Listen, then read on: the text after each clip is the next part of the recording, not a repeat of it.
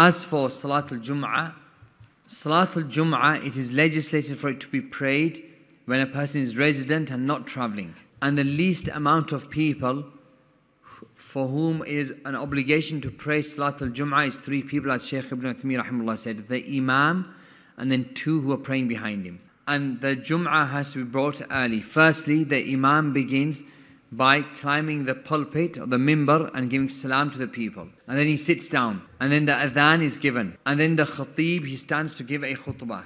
And he admonishes the people. If the person said, fear Allah or worshippers of Allah, then this is an admonishment. He recites an ayah and he sends salutations upon the Prophet sallallahu alaihi wasallam. And this is a khutbah. And then he sits down for a small amount of time and then he gets up again and then he gives another khutbah.